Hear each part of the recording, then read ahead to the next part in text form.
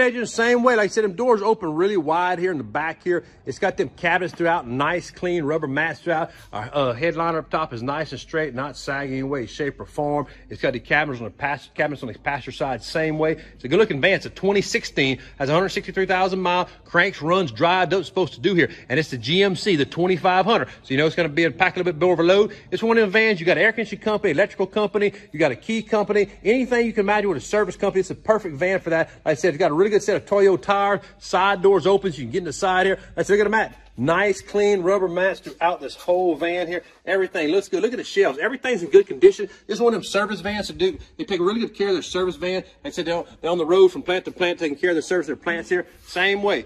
Power windows, power locks, looks good. The side passenger door is not broke up or beat up. Same way, dash looks good. Not all broke up or beat up. AM, FM radio, everything you'd expect there. Take a look at the seat.